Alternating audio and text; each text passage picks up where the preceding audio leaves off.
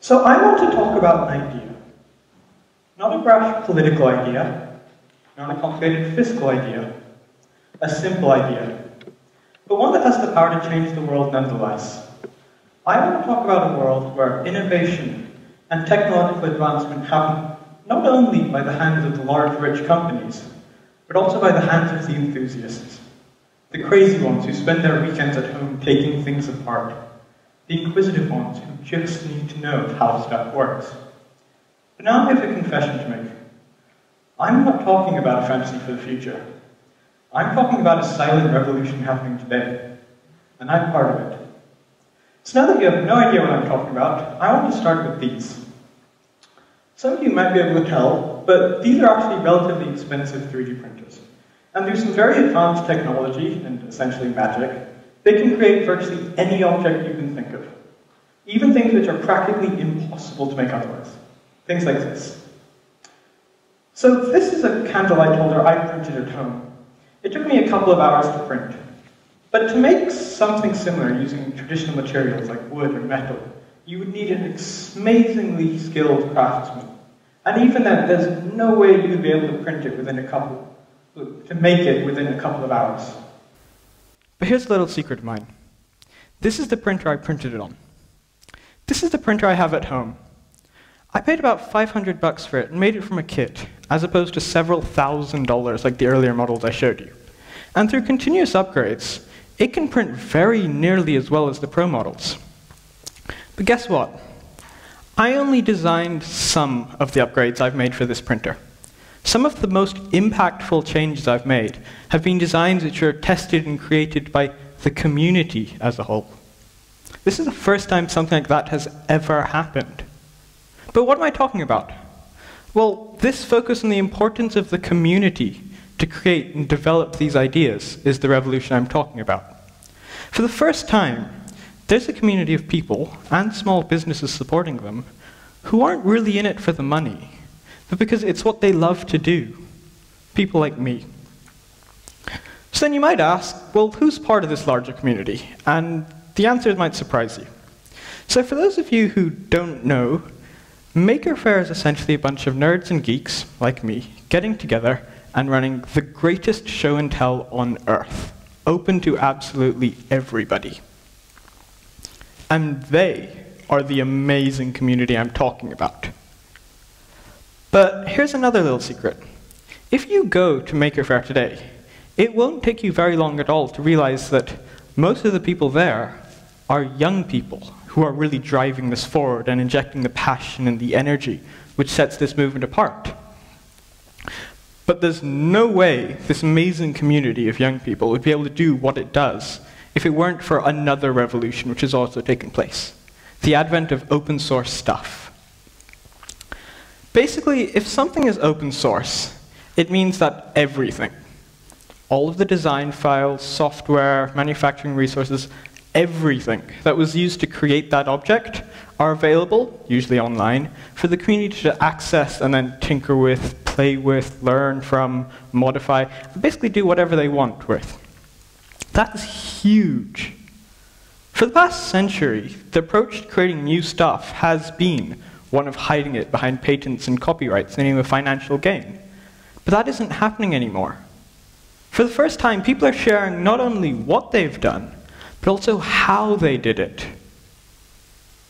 And consider what that allows. Now everyone has easy access to this knowledge. So all of a sudden, we're seeing regular people go off and make the most amazing projects without the technology being a major hindrance.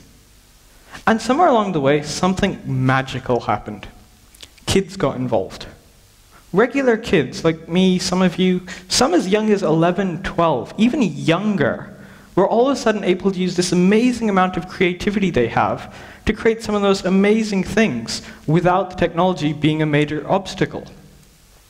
And I get that this sounds a lot like a fantasy world, but consider this. Recently, Google released part of the artificial intelligence they use as open source. Mozilla Firefox is open source.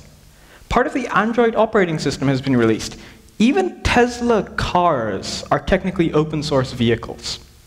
There really is a change coming. And I think the best way to demonstrate how that change is coming is in a project like this. So the idea with this is that the light is connected to a small computer, which is connected to the internet. And what it does is it monitors what people are tweeting and does some really clever maths to figure out what kind of mood people are in. So the result is a mood light which reflects the mood of the people, the mood of the city you're in, or wherever. And I think that's really cool. But guess what? Any of you could go home this afternoon and make yourself one of these. Because the person who made this went onto a website called Instructables and uploaded a very detailed step-by-step guide as to how he made it. So all the hardware he used, all the software, how he put it together, everything. And guess what? He didn't even design all of it. He took parts of this from another Instructable, both of which are open source. And I think that's awesome. But as cool as it is, let's be frank, this isn't the project changing the world. Projects like the RepRap movement are. So 20 years ago, a 3D printer would have looked something like this. Very large, very expensive, yeah, just generally not accessible to the general public. So the RepRap movement came along and decided to change that. It decided it wanted to create a 3D printer which could print another printer. So what does that mean?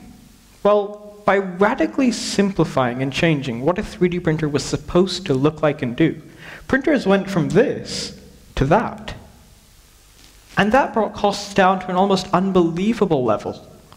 20 years ago, a decent 3D printer would have set you back tens of thousands of dollars. I paid $500 for mine. And that dramatic fall in cost made 3D printing accessible to almost anyone. All of a sudden, institutes like schools, small businesses, even individuals at home were getting these printers and using them for everything from the usual uses, like just prototyping, all the way to the almost unbelievable. This is a fully functioning 3D printed guitar, and I think it is absolutely gorgeous. And this next one is one of my absolute favorites. So this is a 3D printed prosthetic arm. And using about $50 worth of open source electronics, it has a voice-activated interface for the wearer to control it. But my favorite part about this project isn't the fact that it's there, but it's the fact that the person who made this wasn't a PhD-level genius. He was a high school student in America, a regular kid like you or me, who just wanted to go out there and make a difference. And for me, that's what this is all about. Helping those less fortunate than us. And this isn't an isolated example either. Following the tragic earthquake in Japan and the resulting Fukushima nuclear disaster, it didn't take long for people to realize that there was no real unbiased source of radioactivity readings across Japan. So a group of makers in Tokyo got together and they made about 100 of these. These are open source Geiger counters. And what they did is they made these and they distributed them all over Japan. So they had this network of readings which they knew were not tampered with and were very reliable. And it doesn't end there. So in my grandmother's house in India, for example, they use gas stoves with gas cylinders in the kitchen. And when there's a gas leak, normally people can smell the gas in the air and take action to prevent anything worse from happening. But a couple of years ago, my grandmother started losing her sense of smell, which meant that she couldn't smell that gas anymore. And, as you might know, that is an extremely dangerous situation to be in. So my solution was to create this. The total cost of all the stuff on this board is around the $2 mark. And basically what it does is it detects when there has been a gas leak, and it lets her know there's been a gas leak, so she can prevent anything worse from happening. And this kind of thing can save lives. So, this change in how technology is treated, in that it isn't the sole responsibility of a company anymore, is really changing the world more drastically than anything at least my generation has seen.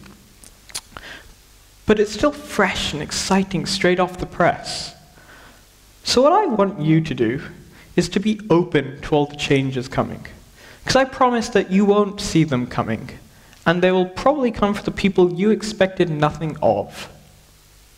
But consider this.